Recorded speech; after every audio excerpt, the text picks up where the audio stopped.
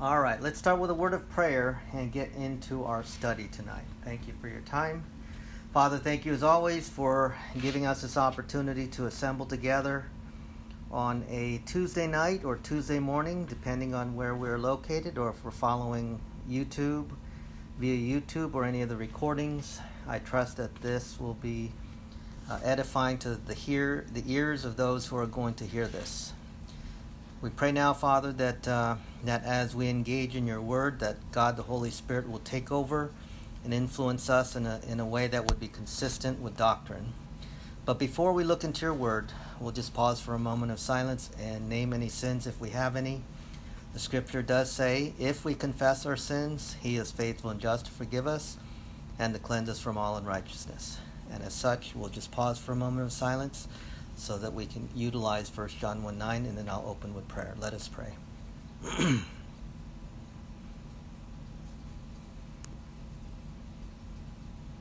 Thank you, Father, for this golden opportunity for us as believers in Christ to assemble around your word.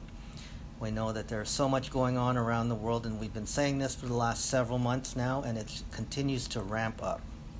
So I pray that as we turn the pages of Scripture and listen to your word, I'm confident, Lord, that you will encourage us and empower us for service as we trust in you and you alone.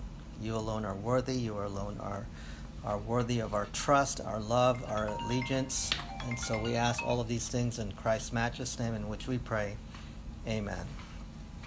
All right. Looks like someone is trying to call me here. I apologize for the ringing here. That's what happens when you have a cell phone, I guess. So let's look at the passage of Scripture for starters. We're looking at 2 Timothy chapter 3. We're going to look at 10 through, we're going to go all the way down to 17. But you have carefully followed my doctrine, manner of life, purpose, faith, long-suffering, love, and perseverance, or that word has the idea of endurance. You've seen my persecutions, my afflictions, which happened to me at Antioch, at Iconium, at Lystra. What persecutions I endured. And out of them all, notice what it says here, the Lord delivered me. So he's schooling and teaching Timothy, Paul is. He's telling Timothy, look at what you have done, and I want you to continue to you have carefully followed my doctrine, verse 10, my manner of life. So he was paying attention to Paul's life, Paul's purpose, Paul's faith and confidence in God, Paul's long-suffering that he demonstrated numerous times in the face of adversity and dealing with relationships. He saw his love. He saw how Paul endured. He saw the persecutions, afflictions, which had happened to me at Antioch, Iconium, at Lystra. What persecutions I endured, I bared. And out of them all 10 of them, or 20 of them, whatever it was, the Lord delivered me. Isn't that encouraging? It's nice to know that someone like Paul, who is the author of 13 books of the Bible, went through all this, and as he's mentoring Timothy, he says, look, out of all the stress, all the problems I've gone through, it was the Lord who delivered me. So persevere, hang on there. Just follow my lead. You followed my doctrine, manner of life, purpose, faith, long-suffering. And he's saying, good job.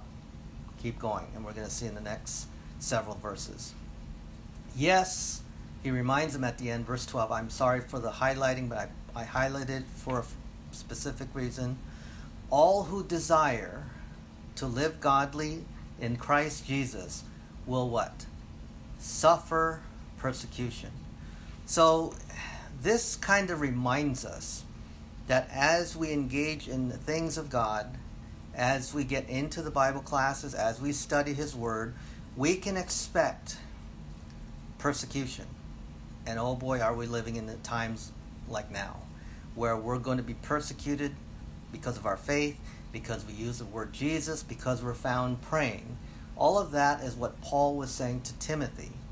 And he he kind of adds more. Now you'll notice on the right side, I put work.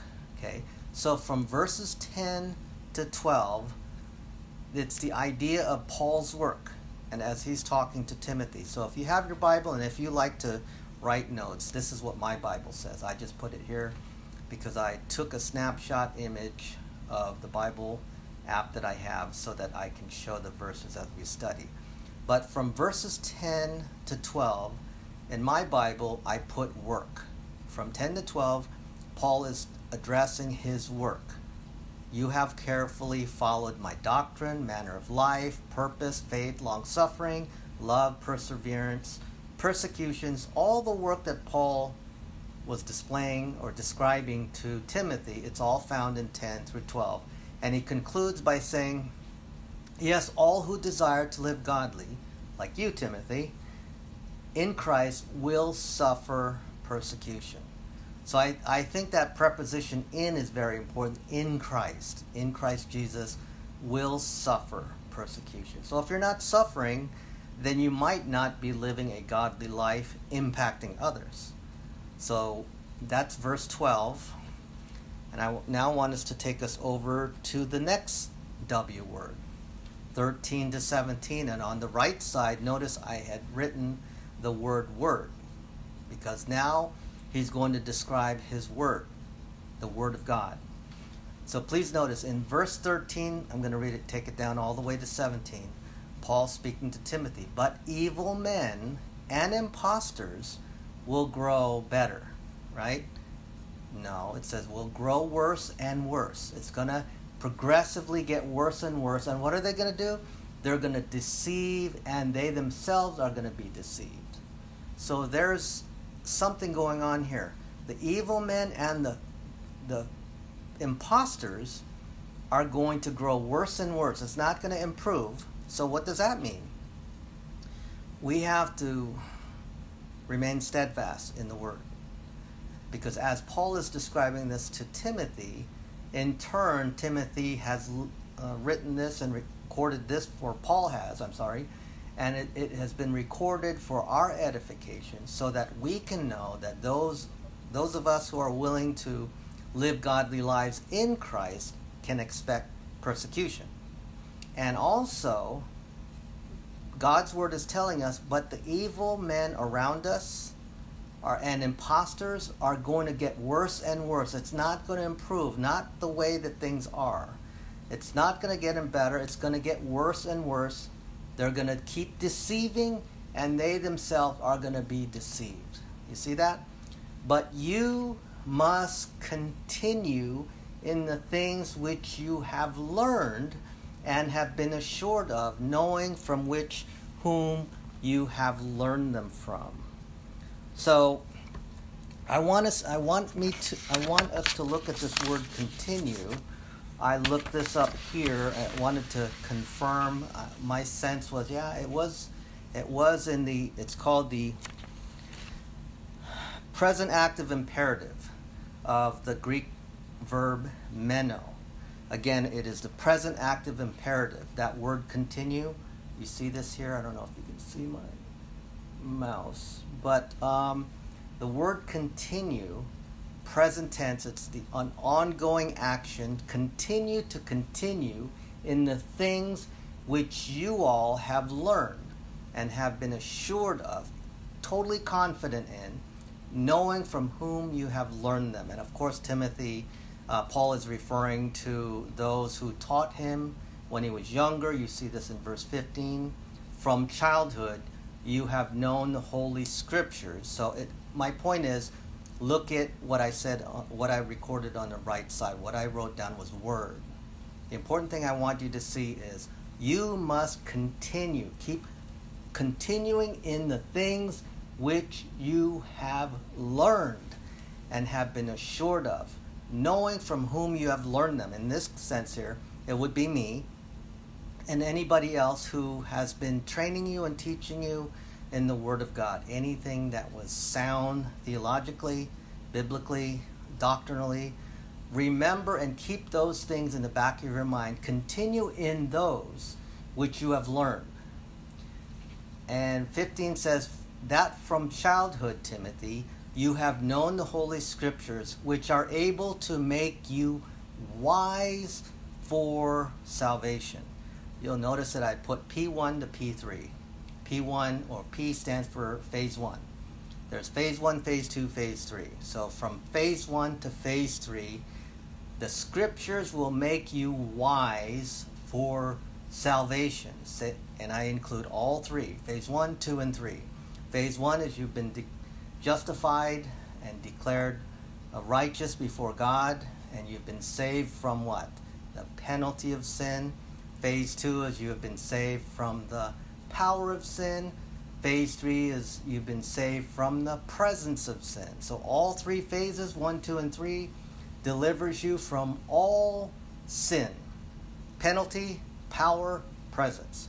It climaxes at the end, where we are ultimately face to face with God. This is why it is important, because when you get to verses like this, you sit here and say, what do you mean wise for salvation? You mean being born again? That's just one component of the word salvation. And what does salvation mean anyways? Because if you have a knee-jerk reaction and say, oh, being born again? Oh, yeah, I'm born again. It doesn't mean that. It has the whole package. Wise for deliverance.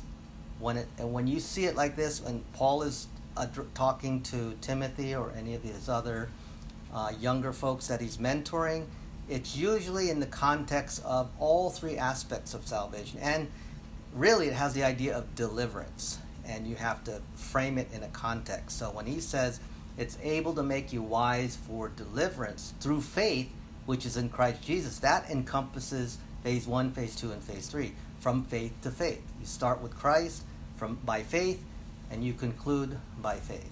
So it's important to see this and kind of pull it all together so that it will start to make better sense. Then he goes on to say, again, keeping with the word on the right, word, all Scripture, the Word of God, is given by inspiration of God and is profitable for what? Doctrine, reproof, correction, for instruction in righteousness. So this is rich with doctrine. It's rich with instructions and principles. And it tells us from verse 13, it's going to get worse. So the only way that you're going to safeguard your spirituality, your spiritual life, who you are in Christ, is to recognize 13 to 17. It's going to get worse. It's going to grow worse and worse, being deceiving and being deceived. So even those who are deceiving us or attempting to deceive us is being deceived themselves. So it's getting worse and worse and worse. Isn't that what we're seeing today? You must continue in the things which you have learned, have been assured of, knowing from whom you have learned them. So if you're learning this from me, then you have to continue. And this is what I've been challenging you all with, is continue in the Word of God with me, share the Word of God, repetition, repetition, repetition. It doesn't get old. It may seem like it gets old, but it's actually good for the soul of your new man, so that you can store it up so when you need it, it's ready to draw the trigger when you need it. When the hardship comes along, the godliness that we saw in verse 12, those who live a godly life in Christ can expect to suffer persecution. So then he spills over to 13 to 17. You must continue in the Word, the things that you've learned, knowing from whom you've learned them. And from childhood you have known the Holy Scriptures. Again, it's the Word that is able to make you what? Wise for deliverance. All three aspects, 1, 2, and 3.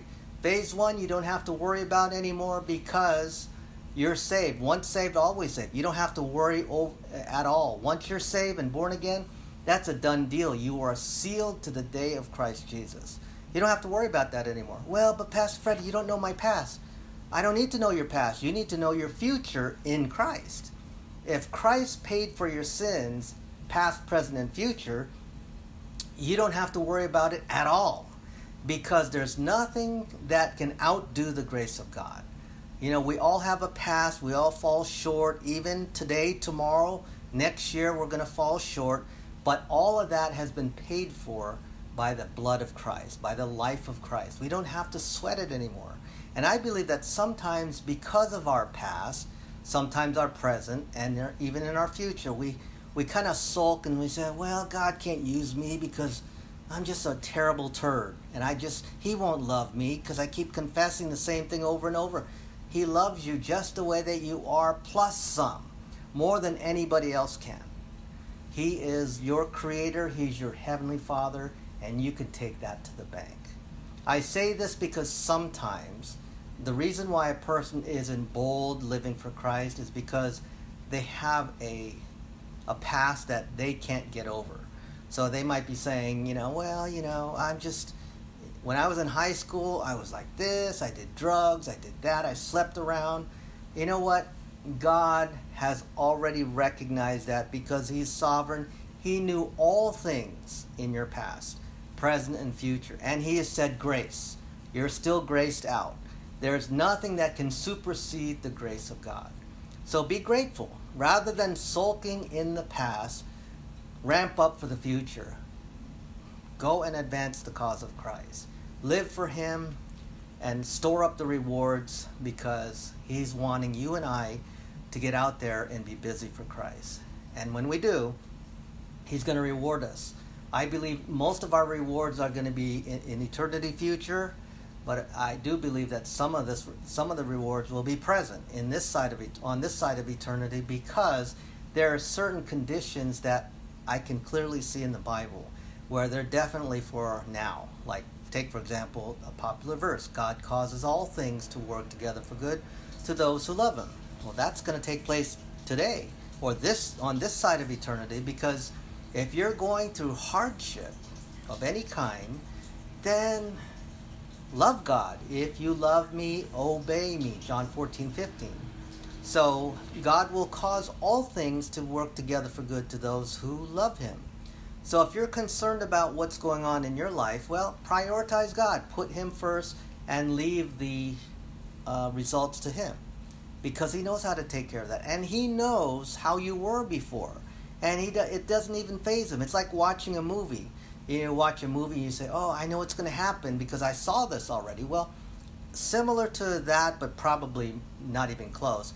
God knows our past, present, and future. And He says, grace, grace, grace. And the moment we place our faith in Him, phase 1, done. We don't have to worry about going through there again and again and again and again. I mean, I remember in the Philippines when I was doing an HBI conference, some of the pastors there just are very reformed in their thinking and their theology. And they were trying to, it wasn't really a debate, but it was a lot of going back and forth. And you know what, Pastor? We don't agree with your take on eternal security, because if someone was driving down Taytay, you mean to tell me if they smack into a jeepney and they didn't have a chance to repent, they're still saved? Yes. Well, how can you say that? Well, because everlasting life is everlasting life. When does everlasting life end? And they couldn't answer that. I said, because everlasting life doesn't have an end. And if God grants you that by faith alone in Christ alone, how can you even dare to say it will end? You know what the problem there is? Now you are challenging the omniscience of God.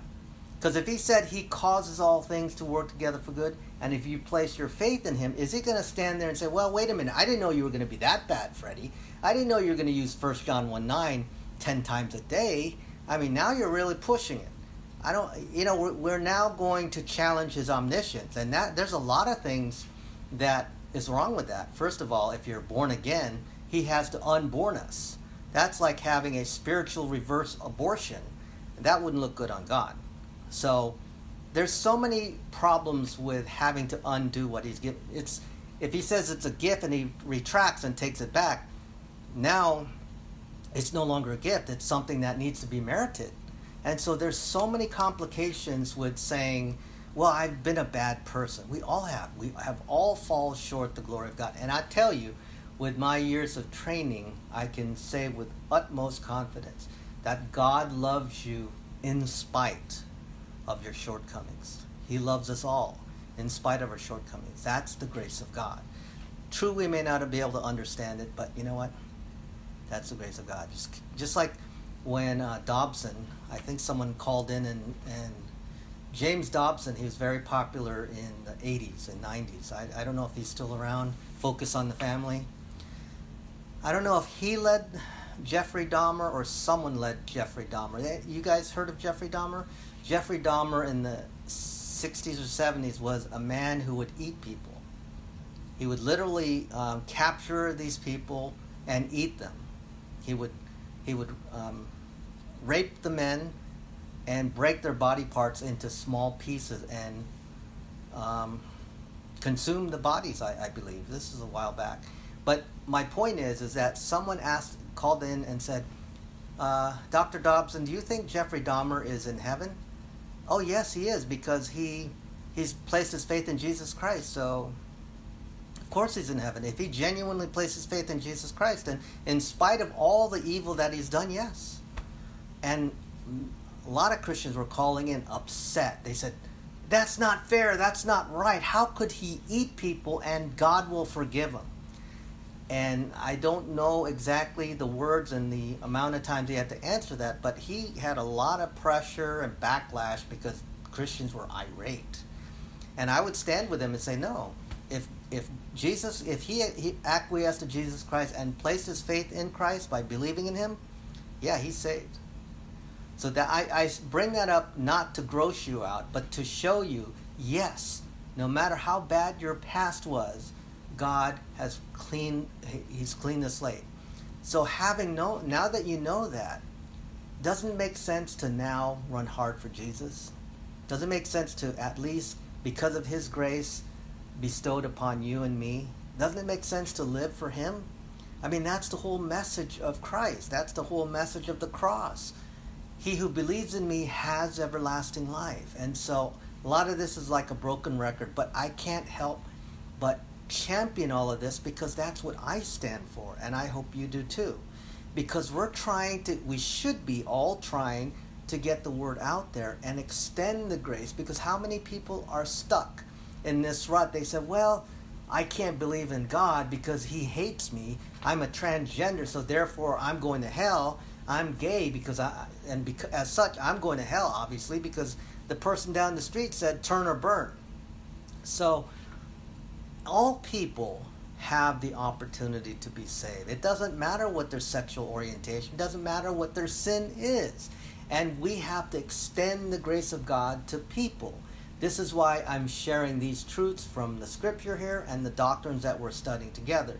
Because I want you all to be so confident in what God's word says, so that if we're not together, we can stand on our own and impact the people around us and tell them about the grace of God. Because yes, he will forgive all people. He has paid the price. The doctrine of propitiation, he has satisfied the wrath of God once and for all, for the world and for you and me. It's all done. Tab has been paid. We don't have to pay anything. We don't have to do anything. We don't even have to be good, because we are not good enough. Now, I'm talking about phase 1 now. P1 in the middle there. P1. It's not about our efforts. It's not about being good. It's about placing our faith in someone who is superior, who is perfect. Not good, but perfect. In fact, Jesus said there's only one good, and it's God. So, let me run this down one more time. And verse 15, and that from childhood you have known the Holy Scriptures.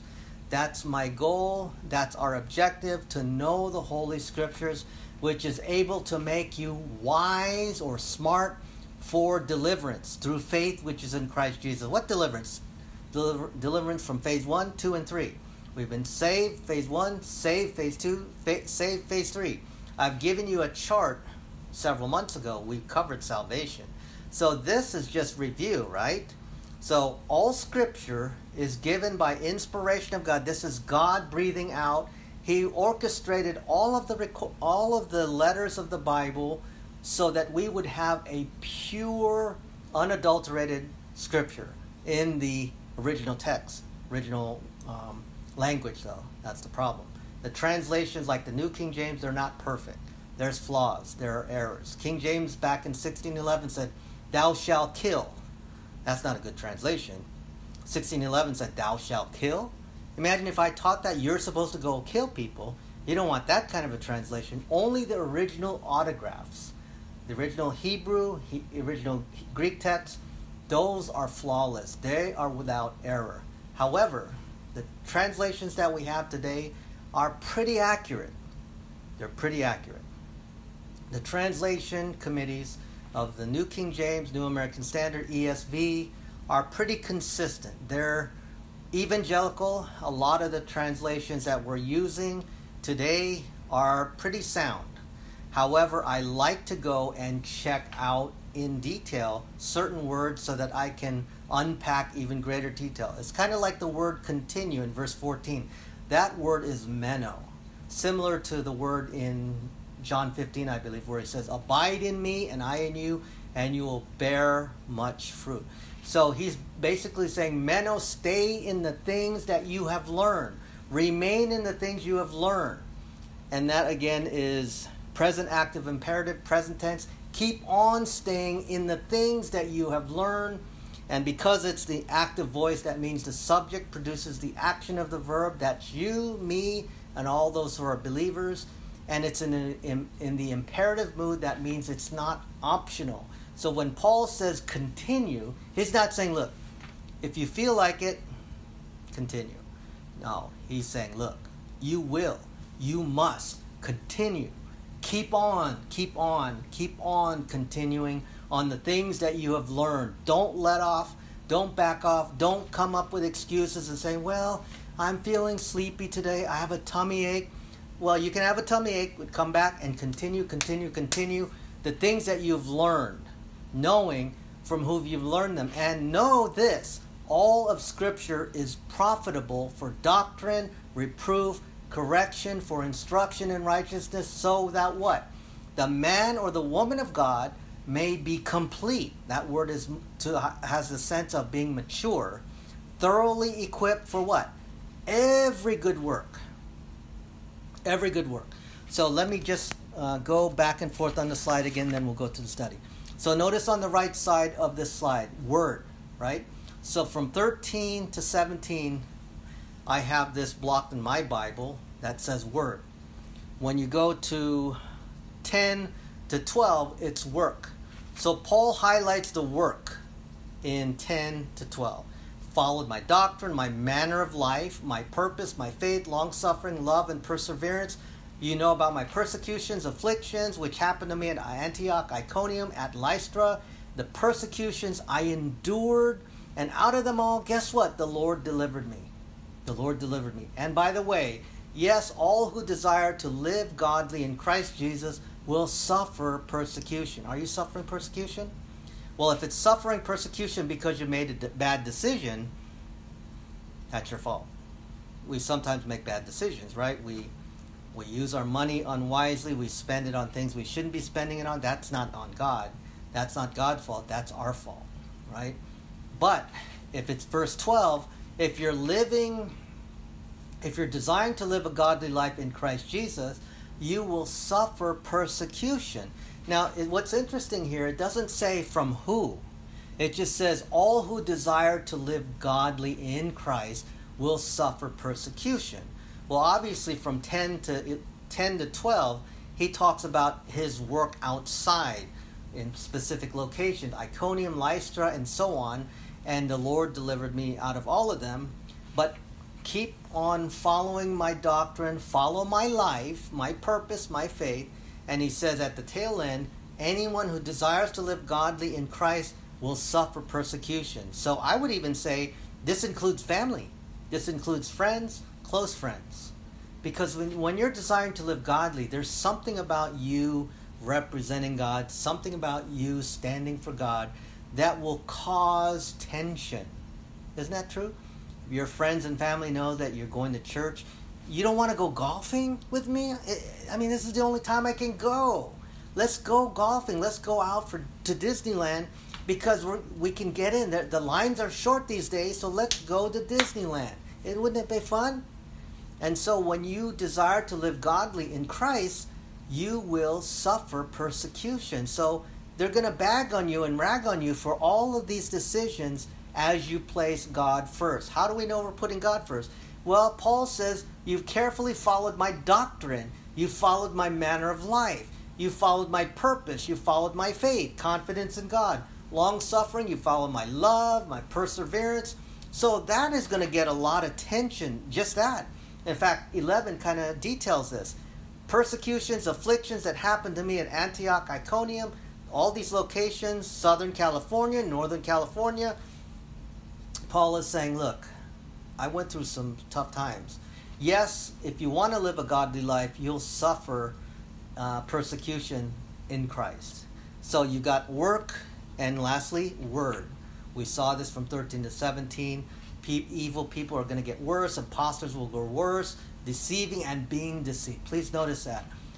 So it's very interesting that those who are deceiving, they themselves are going to be deceived. Why? So that there will be this ongoing vicious cycle. It's like it's going to fuel the aggression and the anger and bitterness. So as they're deceiving people, they're going to be deceived so that they can continue to deceive. So please notice that the only way we're going to be able to remain focused and stable is through the Word of God. Understanding the work of God, understanding the Word of God. You couple those together, you're steadfast in the work, steadfast in the Word, utmost confidence in Him, living for Christ, living for Him. And guess what's going to happen? In the end, you will be a man or a woman of God. You'll be complete. You're going to grow in maturity. That isn't. Remember what I've been saying? If you renew your mind in the things of God's Word, if you take the Word which is profitable for doctrine, reproof, and correction, for instruction and righteousness, that the man, it's a generic term for man and woman, the man of God may be complete, the man or woman of God may be mature, thoroughly equipped for every good work. You don't have to go to some class and take this, go to Discipleship 101, or do this and do that and join this Bible study group to have a specific certificate you're going to earn. Because the Scripture says if you are going to get into doctrine in His Word, you find someone who's going to teach you properly, then the man or woman of God may be complete, thoroughly equipped. Doesn't mean you'll know it all, but you're going to be ready. It's kind of like a car. You want a car that's equipped, fully equipped, right? That means it has power steering, power windows, power brakes, air conditioning. If it's fully equipped, you're happy, right? You want a car that's fully equipped, RV that's fully equipped.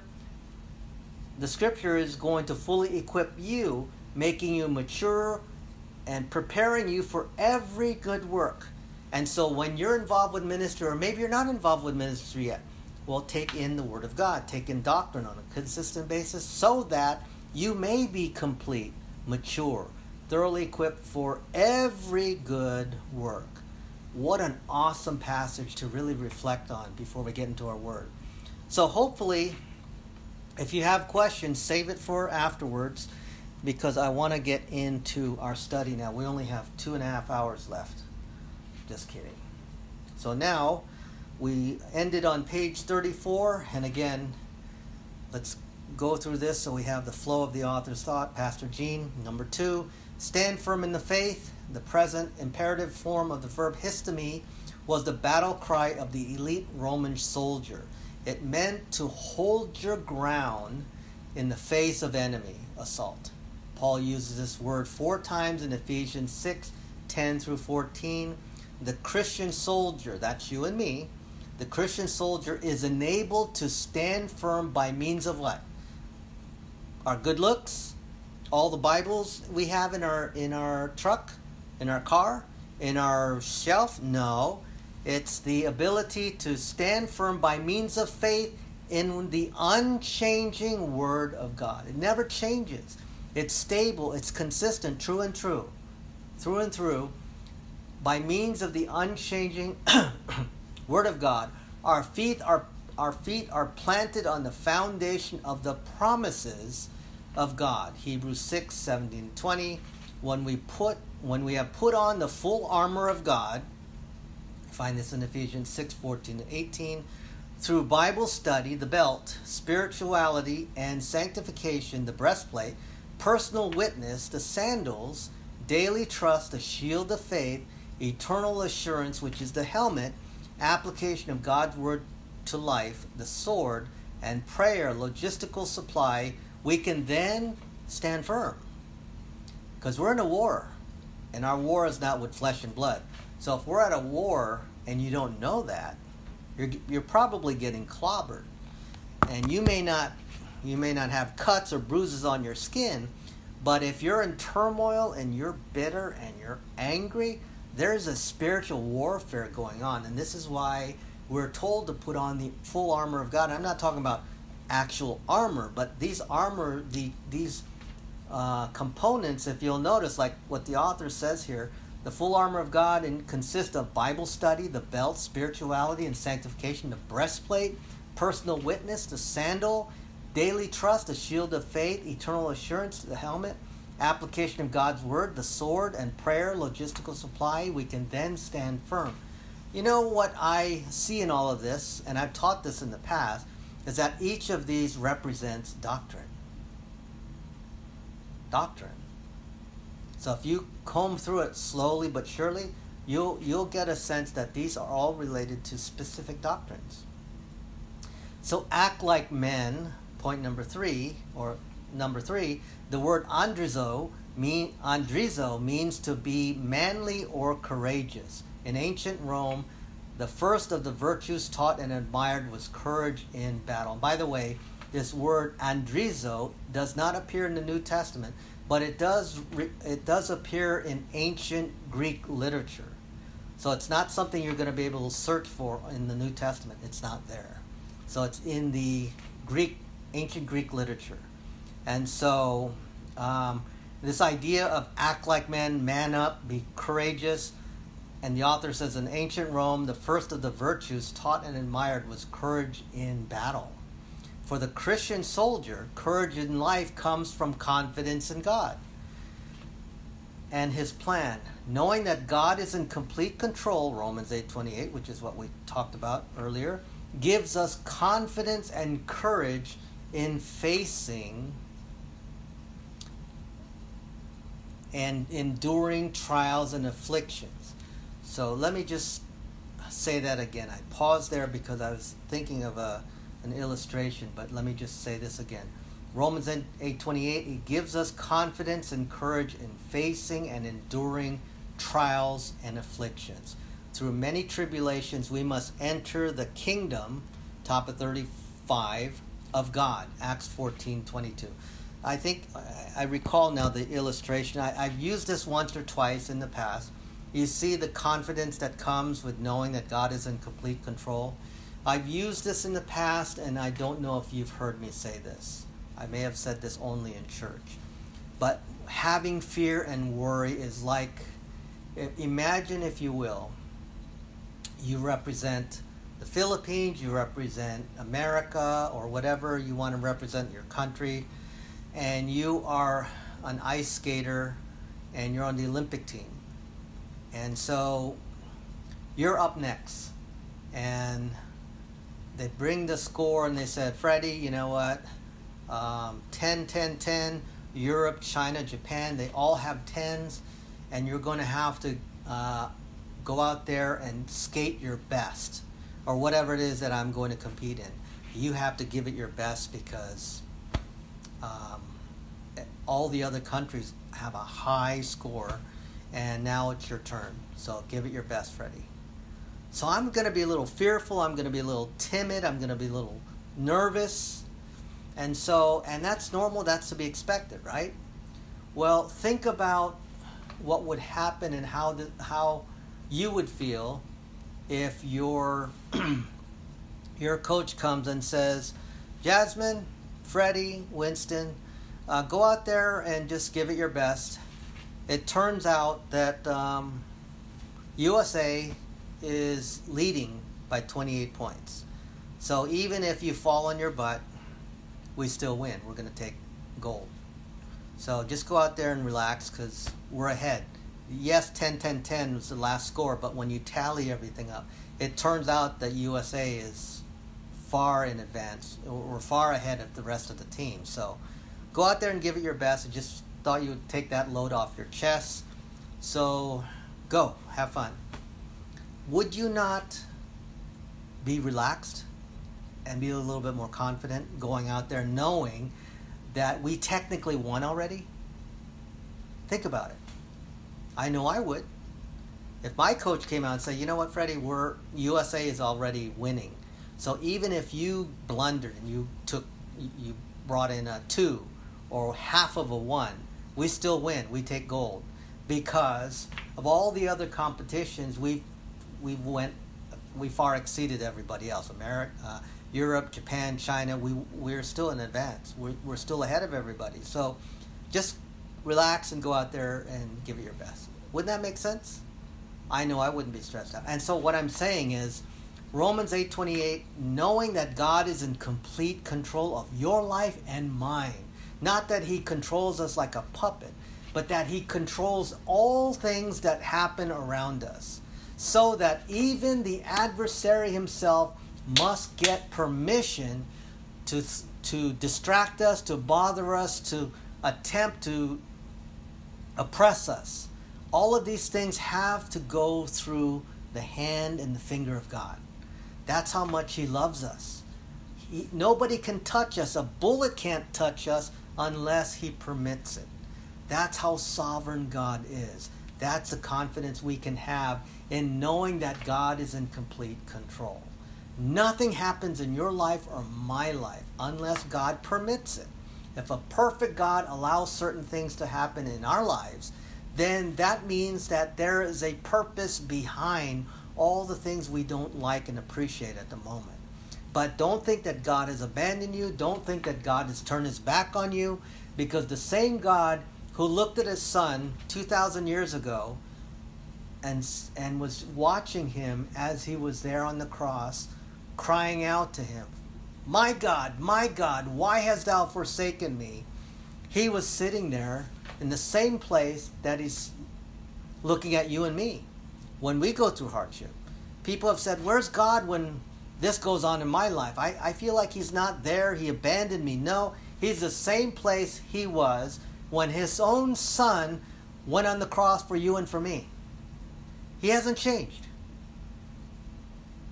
So now when the author said, knowing that God is in complete control, and he is, it just brought to remembrance an illustration that when we know that God's taken care of all this, we don't have anything to sweat. We don't have anything to worry about.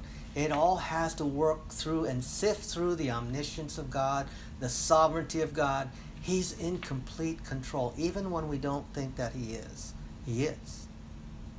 It's just up to us to inculcate that, to learn it through the doctrines that we're studying, so that we can stand up to the things of the world. Because we are living in a broken world. Yes, there are going to be some things we don't like. Yes, we're going to be hit with the challenges of life because we're in a broken world. God already told us this. And also, we just read together, did we not, that those who are going to live godly lives in him will suffer? Did we not read that? So it's not like we're oblivious. We're learning this. And as we're learning this, guess what? We can make adjustments in our lives. We can start off with prayer. Instead of getting mad at God, we can stop and say, okay, is God teaching me something? My grace is sufficient. Power is perfected in what? Weakness. So guess what? I'm feeling weak right now. Well, that's the best place to experience the power of God. The grace of God is sufficient. In fact, we're told that his power is perfected in my weakness and your weakness. Doesn't get any better than that. That's doctrine stored up as we inculcate it on a regular basis. We're renewing our mind and it's transforming our lives. And then we couple that with Romans 8:28, recognizing that God is in complete control, you have no reason to worry. Be anxious for nothing, but in everything with prayer, supplication, with thanksgiving. And then the consequence of that is the peace of God, which surpasses all understanding, will guard your hearts and minds through who? Christ Jesus. So we have no reason to worry. So, that's the illustration. So, through many tribulations, we must enter the kingdom of God. Acts 14:22. But by steady spiritual growth, we are able to attain the unity of the faith and the knowledge of the Son of God, and to a mature man, to the measure of the stature which belongs to the fullness of Christ. Ephesians 4:13. So again, the author is saying what I've been saying the past several weeks, but a steady spiritual growth. We're able to attain the unity of the faith, for this steady spiritual growth. And I've been amplifying and emphasizing that when we continue with a consistent, steady growth, the ongoing sin nature starts to diminish over time. The frequency and the tension diminishes over time as we grow spiritually. That's my angle. I've been saying that if you're struggling with something, we have to grow spiritually. We have to advance in doctrine on a consistent basis so that we grow, and as we grow, our sinful tendency starts to lose the intensity, and the frequency starts to diminish as we grow in the image of Christ. So as we're growing into the image of Christ, we therefore have less tendencies, or the tension and the frequency starts to slow down a bit. It's not fully eradicated. But as we're growing into the likeness of Christ, we're starting to be more like Christ, and therefore we're sinning less and less and less. So we're not as inclined to exhibit the sin nature, because we're exhibiting more of Christ. Christ in me, the hope of glory. It's now coming out because I'm becoming more like Christ over time. As we mature, that's not going to happen if we don't mature. That's not going to happen if we don't inculcate Bible doctrine. That's not going to mature unless we study the Word of God. So number 4, be strong.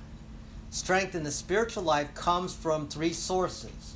First, from the control of the Holy Spirit, or the influence of the Holy Spirit, Ephesians 3:16-19. Second, from the Word of God. So you've got the Holy Spirit, the Word of God, Hebrews 4:12, Ephesians 1:17-19. And finally, from genuine spiritual growth or edification. Ephesians 6:10, 2 Timothy 2:1-2. And as we combine these elements in our life, the 3, the triune, the Trinity of the 3, being strong in the Holy Spirit, being strong in the Word of God, growing from spiritual growth and edification, as we combine these 3 elements in our life, we display a spiritual power not of this earth, nor of ourselves. It can't be ourselves. There's no way. We needed to get a helper. Jesus said, I must leave. It's to your advantage that I leave, that I might be able to send you a helper. So as 2 Timothy 1:7 says, for God has not given us a spirit of timidity, but of power, love, and discipline, or a sound mind. So that's important to see. The spirit He gave you and me is one of power, love, and discipline, not timidity.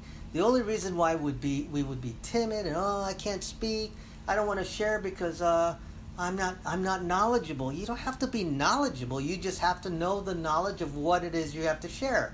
You have enough to know what it takes to be saved. A lot of people don't. So you have enough to get someone to pass from death into life, to see someone come from the lake of fire to heaven in the glory and the presence of Christ by sharing the gospel. For God so loved you, Freddie, that He gave His only begotten Son, that if you would believe in Him, you would not perish, but you would have everlasting life. And if you know that verse like the back of your hand, you can say it with utmost confidence, and you can pray before you share it and say, Lord, help me say it in such a way that they would be able to understand it. Help me rephrase it and restate it so that they would get it. Freddie, did you know that if you just believe in Jesus, you can have life everlasting? Have you ever wished you could have a mansion? You know, Christ promised His disciples, let not your hearts be troubled. In my Father's house are many mansions, and I'm going to prepare a place for you. And guess what? You can have one too by just simply believing in Christ. Would you like a mansion? strike up a conversation like that and just see what they would say. You'll never know what Freddie would say. Talk to me. Ask me. Share the gospel to me. So be strong. Number 5, let all be done in love. That's a very key component. Divine love is the greatest virtue and strength. Strength. It is the source of our salvation. John 3:16, I just said that moments ago. Ephesians 2:4-7. The stimulus for service. See, we need to be doing service for God in the spirit of love, in the power of love. The author says divine love is the greatest virtue and the greatest strength. I added the greatest, but it's really strength and virtue that comes ultimately from God. Why? Because he himself is love, and he exhibited all of this by his lifestyle. And if we think we can do it any other way, we're bypassing God the Son. We can't improve upon him. And if he lived it and he wants us to reflect that as light into a world that's pitched in darkness, it'd be to our advantage to share this and live it out. It needs to be done in love, greatest virtue and strength. It's the source of our salvation, the stimulus for service, the pinnacle of growth, love, and the greatest witness, John 13:34-35. They will know that you are my disciples by your love for what? One another. So that is very, very important. Love overcomes all things. So when you are exhibiting and living out love in your own personal life among the brethren, like what we have here, then you are reflecting God in you. It's not easy to do, but it is doable. Remember, there's a difference between hard and impossible. Hard is hard, impossible is impossible. It can't be done.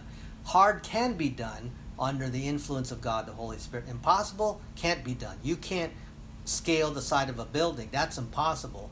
But you can love me if I'm not lovable. You can love me. It might be hard, but it's not impossible. How can you execute that? Well, first of all, you have to be in 1 John 1:9. You have to execute 1 John 1:9.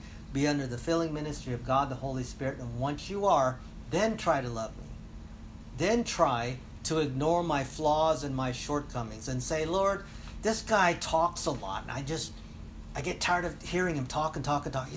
He just always doctrine, always the Word of God. Is there anything else he can talk about aside from doctrine and the Bible and getting me to share my faith? Is there any, you said to love the brethren. I'm going to love him because you commanded me to love. And so if I don't love, then I'm failing you, Lord, and I don't want to fail you. You never failed me, so it wouldn't be fair for me to fail you. And although he never expects us to be perfect, he wants us to strive. And so the imperatives throughout the Scripture apexes and pulls it all together, and we ought to do things in love.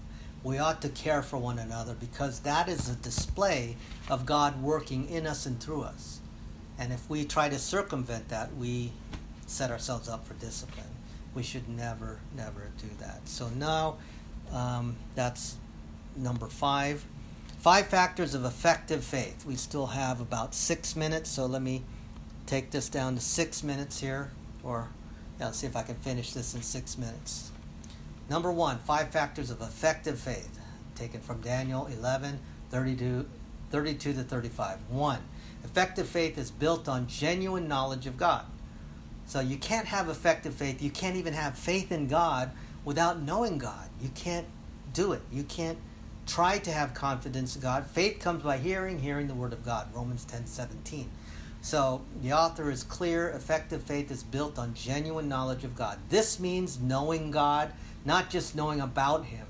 We come to know him as creator through his creation. Romans 1:18-21. He reveals himself to us through his Word. 2 Timothy 3:16-17, and we come to know him in a personal way through Jesus Christ, our Redeemer. Philippians 3:7-14. So, genuine knowledge of God, not just certain facts about God. He was God the Son. He was here 2,000 years ago. That's important, but there's more to it than just knowing facts about him. You must know him on an intimate level. And the way that you're going to be able to accomplish that is through the filling ministry of God, the Holy Spirit, and making sure you prioritize him. You carve time out to get to know him. Right now we have 2 studies during the week. So if you double dip Tuesday and Wednesday, you're getting more doctrine than the average person who's only going once. Some go once Tuesdays and some go Wednesday only. And I'm not saying you have to. I would never say you must. But if you are interested in accelerating your growth, it's only going to come through a consistency in Bible doctrine, which is what we're currently doing. You're getting the word in the front, in the up front, and then the doctrine in the after the word. So it's a combination of the two. We're getting the word of God, observing the text, and then flowing through key doctrines. And when you have that sandwich together, you're getting a double dose of God's spiritual word, and you can't improve upon that. Plus, you add the third study on Sunday afternoons with us, you're getting 3 times a week, which is pretty decent. Anyways, this means knowing God, not just knowing about him. Number 2, effective faith is a spiritual power at work. This is the power that I've been saying in phase 2 salvation throughout the year. We need more of that spiritual power. So listen to what the author says here. James says that faith, or I'll say doctrine, without works is dead or useless. James 2:17 and James 2:26. Faith takes the power of God's Spirit, Galatians 5:22-23, and word, Hebrews 4:12, you take his word. Hebrews 4, the word of God is alive and powerful, sharper than any two-edged sword, that's Hebrews 4:12, and puts it to work in life. Utilize it. Use it in life so that you can exhale. You inhale by taking the word, you exhale by application of the word. And puts it to work in life, Matthew 5:13-16, Ephesians 2:10. Power is the characteristic of the growing Christian. Ephesians 1:18-19, Ephesians 3:14-19, Colossians 1:24-29, 2 Peter 1:5-7. And then number 3, effective faith turns personal faith into public ministry. So now you're taking the faith that you have exhaled, the faith that you're stewarding and growing, because that's number 2. Faith without works is dead. When you look at, if someone comes to you and says, I'm in need of food and clothes, and you say, be warm and be merry, and you do nothing with it, that faith can't save. That faith can't deliver. So I would reword faith here to mean doctrine. Doctrine without works is dead. So it's like saying, you have all this doctrine, you got all these notes that you're taking, but yet when you need to apply it to someone's life or your life, you don't even use it. It's dead or useless. It's like a car that is sitting in your driveway. If the battery is dead, you can't use it, right? It's no good for nothing. You have a Rolls Royce, you're parked in the front, but you're saying, hey, Freddie, that's a nice car. Yeah, I know, it's a Rolls, it's a Bentley. Can we take a spin? Battery's dead. What good is it to have a Bentley or a Rolls Royce in your front yard and you can't turn it on? It's dead. The battery's dead. Is it still real? Yes, but it's just dead, so therefore it's useless. Faith or doctrine without works is dead, useless. So that's the idea coming from James. Number 3, effective faith turns personal faith into public ministry. That is key. Nice way to conclude number 1, 2, and 3. Effective faith turns your personal faith into public ministry.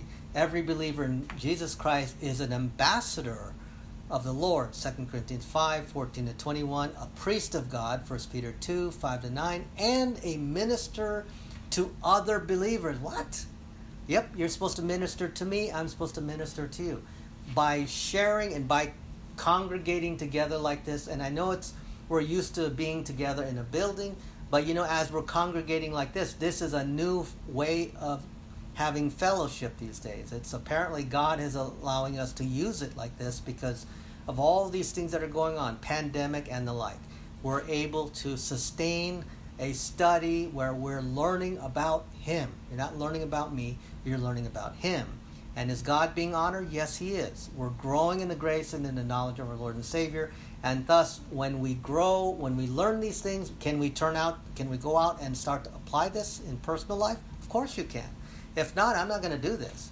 If you're just sitting here just because you like hearing me talk and talk and talk, it defeats the purpose. I'm here for those who are students of the Word, who wants to grow in the grace and in the knowledge of our Lord and Savior, so they in turn can take this and advance it somewhere else. That's the whole purpose for why we do what we're doing. So now, number 4, two more and then we're done. Effective faith will always result in persecution. We saw that earlier. In times of persecution, God gives the believer who is faithful a little help, because a little help combined with effective faith is always enough. It only took David 1 stone and faith to slay Goliath. Because this world hates Jesus Christ, John 15:18-24, it will also hate and persecute those who reflect him. Matthew 5:10-12, 2 Timothy 3:12. It is the highest honor a believer can attain, to share in his master's sufferings. Philippians 1:27-30, Colossians 1:24, 1 Peter 4:12-14. So number 5, effective faith follows a path of continual refining and purifying. And I might add that the purifying and refining always comes as a result of persecution, trials, and challenges. It's the purifying fire that allows us to take off all the bad impurities in our lives, so that we can in turn see it and make adjustments where necessary. Sometimes it's only through the challenges of life that we're able to see our shortcomings or our blind spots. So it's always a good thing to recognize that sometimes will refine and cause us to exercise faith in him, and we'll be able to see. This is why faith to faith, the principle of Romans 1:17 and Romans 4:18 compares this to a path of the growing light of dawn turning to day. Cleansing is a major theme in salvation. Ephesians 5:26, John 13:10, spiritual growth, 1 John 1:7, and in confession and correction. So not just confession, correction. We always say, well, as long as I confess my sins, I'm okay. True. The filling of the Spirit is return. You're no longer grieving him, but you have to make adjustments when needed. So you confess and correct. 1 John 1:9, 2 Timothy 2:19-22. David gives a beautiful picture of God's power and willingness to forgive and cleanse in Psalm 51. The path of correction is outlined in James 4:6-10. So this is where we will stop, on the bottom of page 37. And we'll resume this next week. I just want to end on time. Oops, sorry about that.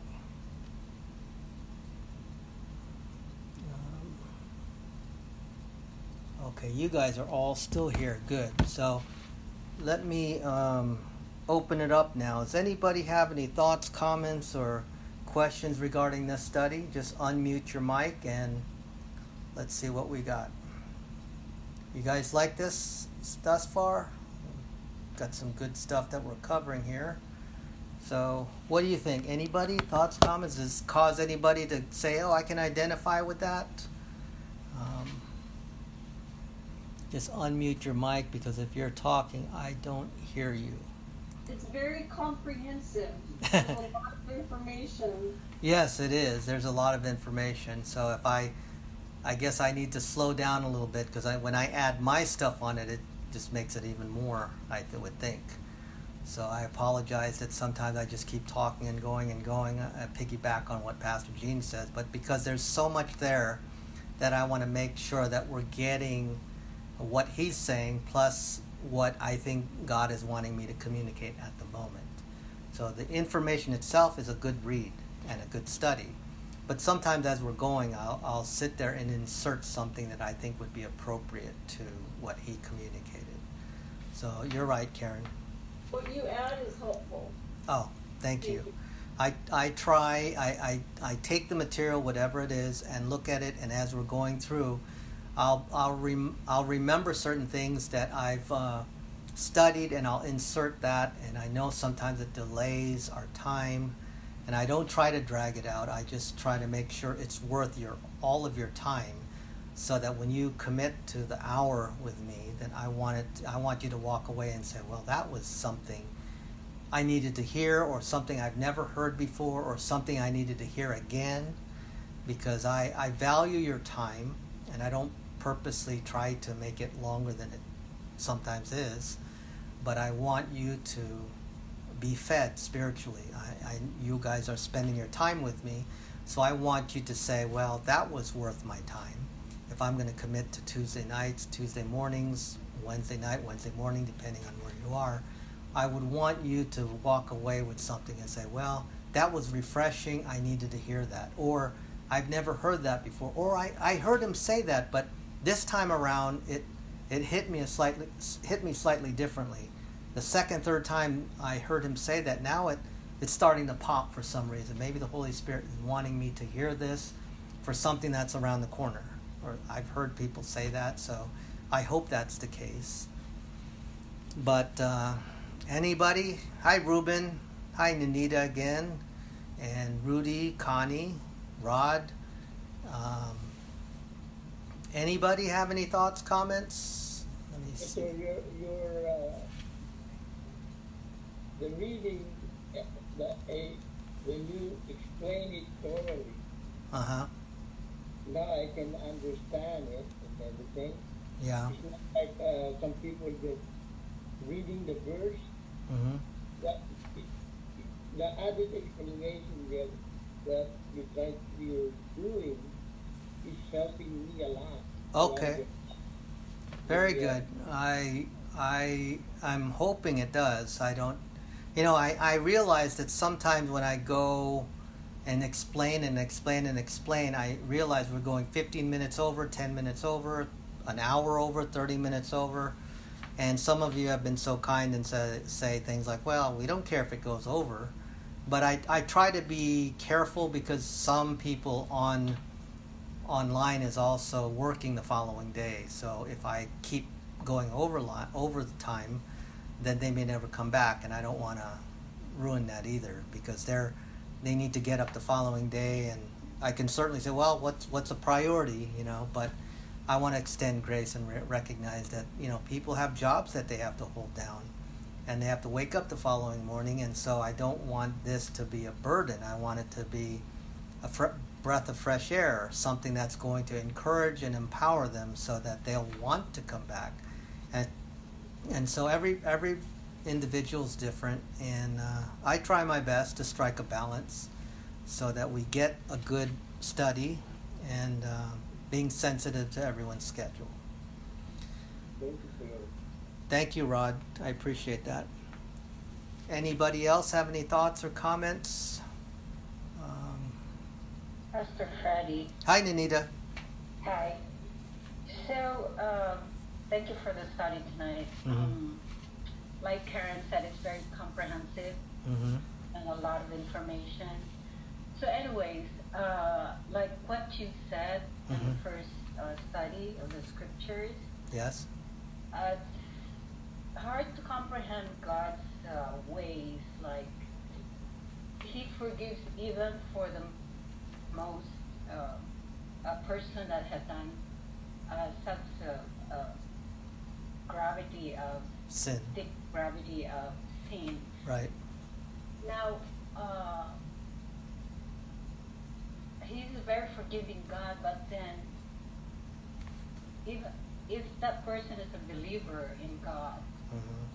but he does things that, he continues to commit sin, Mm-hmm. then who then is destined to go to hell if, in that case, if that person is continued to be committing sin? Mm-hmm. Well, I would answer it like this, Ninita. If the person genuinely has placed their faith in God, then they're genuinely saved. So if they continue to live in sin, then I would think because of that relationship, God the Father would treat the son or the daughter in a way that would be consistent with his character. So he would step in and in time discipline him, or in time discipline her. And how that looks, it's different and unique for each child. So it's not going to last forever. God has a way with getting our attention.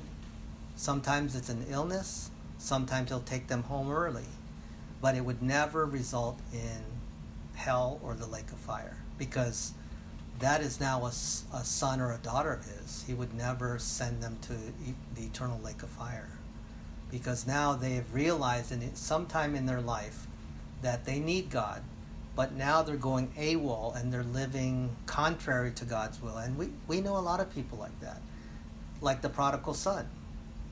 So that is like the thief on the cross, for example. He had no way of fixing his life. He only said at the last second, "Remember me when you enter into your kingdom." But he lived such a hideous life. We don't know too much, except he was bound for capital punishment. It cost him his life. Whatever the crime was, it was such that he was on the cross to die for all the grievous sins that he committed. So he had no time to say sorry. He had no time to get baptized. He had no time to live a life of godliness or holiness. So by on the word of God, Jesus said, "You will be with me." So the thief there is a perfect example of the grace of God. So even though he didn't get to rectify or fix anything, he didn't even get to live for Christ, Jesus said, "Today you will be with me." He knew he was going to die. Jesus knew they were both going to die. And he said, "Today you will be with me in paradise." So that's assuring, especially when we have a loved one, a family member, a friend who continues to live in sin. But I can see all the passages that relate to grace. And I too have often said, how could he forgive that person? How could he do that when he lives like that, she lives like that? Grace. It's the concept of grace that we will never be able to fully understand. That's how much he loves us. I mean, are they living in sin? Yes. Maybe they are. God knows it too. Will God deal with them? Yes. Never in hell though. Not in the lake of fire. Because like I said earlier, he or she is now a child of God. And so he's not going to terminate that life. He's not going to say, "You're no longer my son, you're no longer my daughter." Because he has to uphold his integrity. If that person has in the past placed their faith in God, then he can't undo that. He has to stand by his word. So when we are faithless, he remains faithful. But that's a very, very good question, Anita. And so, we did in the past, several months ago, cover salvation. And so, but we will probably cover more of this tomorrow, because we're gonna review the parts that I missed on the pages of our study, and I'll probably cover more of the eternal security stuff, just to be clear. But to answer your question, Anita, will that person be saved even if they keep sinning and sinning and sinning? The answer is yes, yes, yes. So we might not forgive them. If they wrong us and they keep wronging us, we probably would say, "No, forget you." That's human nature. That's not God's nature. God's nature looks at us with grace. He looks at us through the righteousness that has been imputed to you and to me on the virtue of faith in Christ. So that's why it's not about how we live. It's about who we placed our faith in. Because the moment you place your faith in Christ, that righteousness, his perfect righteousness, envelops you. It's been credited to your account. So it's not about how. For example, if I turn AWOL and I turn transgender or something, and hey guys, I'm sporting a rainbow. Hey, no matter how bad I turn, I'm still saved. But I'm not going to take advantage of that and say, "You know what? I'm saved anyways," because God will deal with me. And he will deal with the people that you know, that I know, who continually reject God.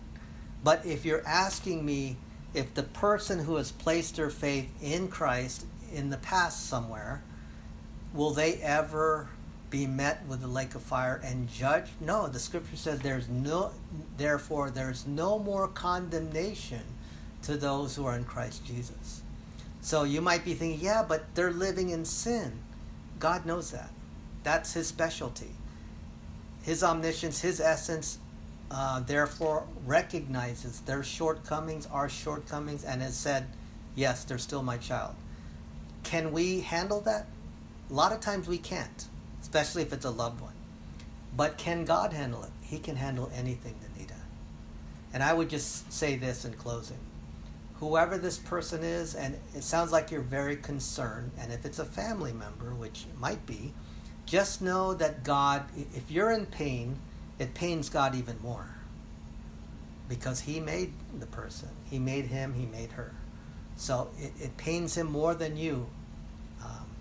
So can God handle that? Yes, he can. How? I don't know.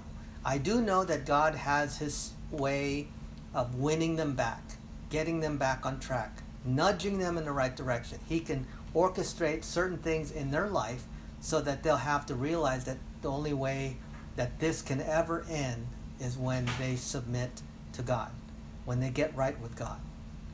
So I don't think that's far from happening. We just have to bombard it with much prayer. Prayer is still the best way to move the hand of God, because he hears prayers. So if we hit it with a lot of prayer, locking shields, Nanita, God will hear our prayers. So I know this is heavy on your heart, and it might disturb you and bother you. That says something about you, that you are a gracious person, that you care. That says a lot about you. That's commendable, that you would be so concerned about this person, be it family or friend, that you would even raise the question on their behalf. You're thinking about their eternal destiny, and that's very commendable. I wish more people would think like that, because that's what this study is all about. I'm always trying to find people who have these questions like, well, what if they are still like this? Well, that's what I'm trying to do with these studies, Nanita.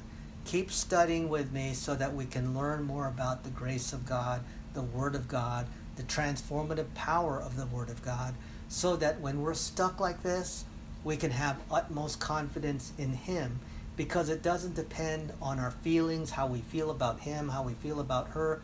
It's dependent on the veracity of the Word of God. That is why I have hope, because the Word of God will always come to pass, even when nothing else on this earth does. It never fades. It never will. And we can trust it.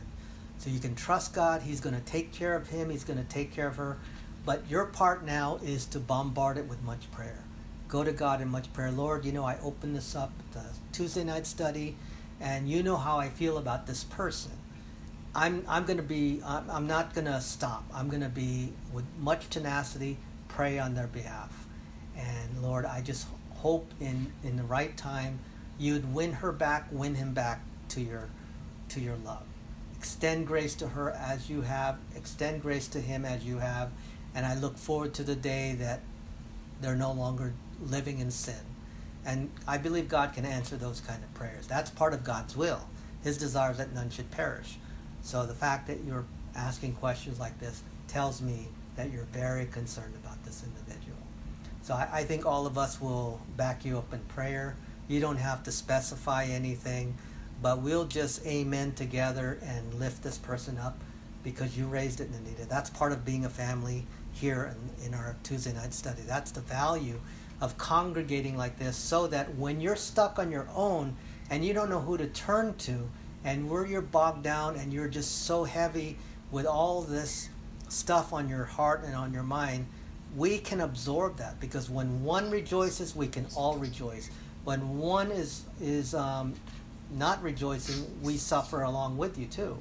So that's part of being a part of the family. So we'll pray with you, Nanita. But thank you. Pastor Freddie. Yeah. Thank you so much, Nanita, for being open. And I would. There's a comment in the chat. Oh, there is? Okay, I'm sorry. Let me see the comment on the chat. Okay. Gladys. Oh, thank you, Gladys. I like the author included the effective faith is built on genuine knowledge of God. That's right. And emphasizes not just knowing about him, but really getting to understand his intent of mind. This can only be done by digging deep in, let me see, in, why am I in,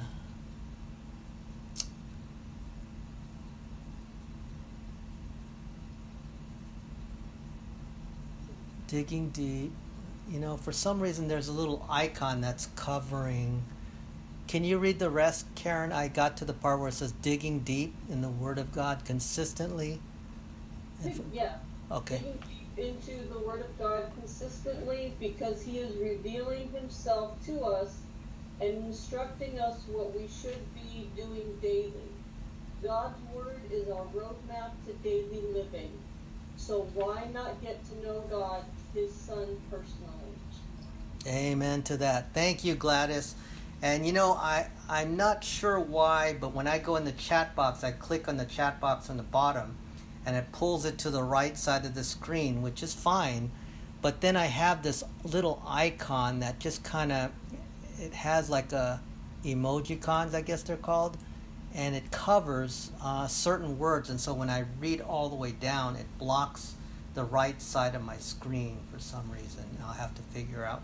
I'm going to take a picture of that so I can show some of you later on what it's doing on my side of things. But thank you, Gladys. I really appreciate that, and that's why I'm here. I want to do that and do exactly what you said here. We should continue to get to know him more and keep digging deeper. It doesn't get any better than that. So I appreciate that because that's so true. We can't do it without digging deeper. We can't do it without getting into sound Bible teachers like this with good material. And so if we're just shooting off the hip and just pulling anything from online, we're not guaranteed we're getting anything that's sound doctrinally speaking, sound scripturally speaking, sound theologically speaking. And if we're not getting anything sound, then is it really honoring to God? And if it's not, why study it?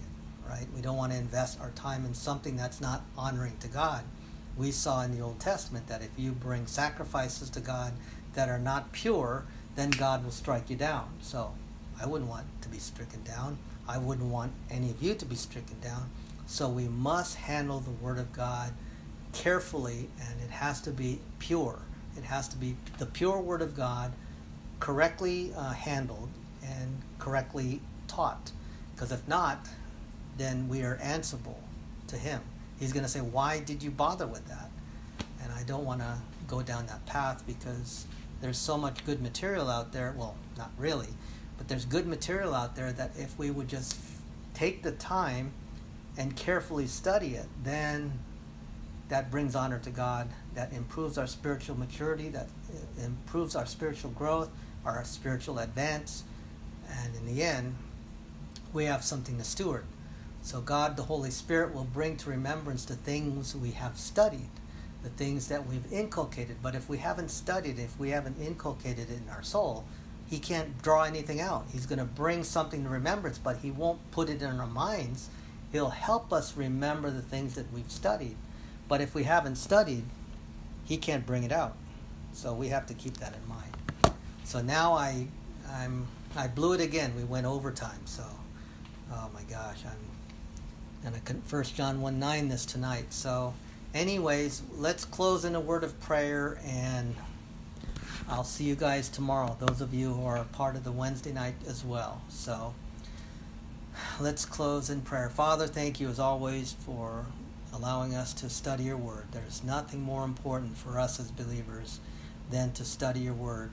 And so I pray that as we continue to get into your word and inculcate it on a regular basis, that you would honor our efforts, transform our lives, and give us a spirit of boldness and confidence in your word. Your word says that as we take it in, you'll transform our lives, and I'm confident that that's what's happening now. So I pray for each person on the study that you would allow them to get good rest, and that things we've studied will be stored up in the soul so that we can utilize it when necessary. Thank you for every person here. I pray that you would bless them in a very special way, keeping them safe so that they can return tomorrow, Sunday, or next week, whatever it is that your will would be for that person. Thank you so much for this time. We ask these things through Christ's name. Amen. Good night, everyone. Thank you, Pastor. Good night, everybody. Bye, Karen. Thank you. Good Thank you, night. Ninita. Bye, Bye-bye. Pastor. Night. Okay, good night. Thank you, Okay. Pastor. Thank you, Connie. Okay, good night.